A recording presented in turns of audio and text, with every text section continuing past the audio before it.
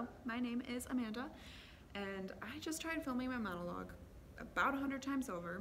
So since I'm overthinking it, I figured now would be a good time to speak a little bit about why I'm a performer, to maybe ground myself a little bit.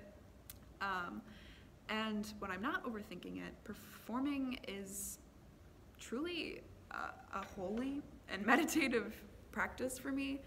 It reminds me that I'm a human, it connects me to the rest of humanity, and reminds me that all humans around the world have shared experiences as children, as adolescents, as adults, as people in love, feeling things and feeling emotions, and regardless of any sort of cross-cultural barrier, we all experience things and feel deeply, and performing and getting to explore character really reminds me of that.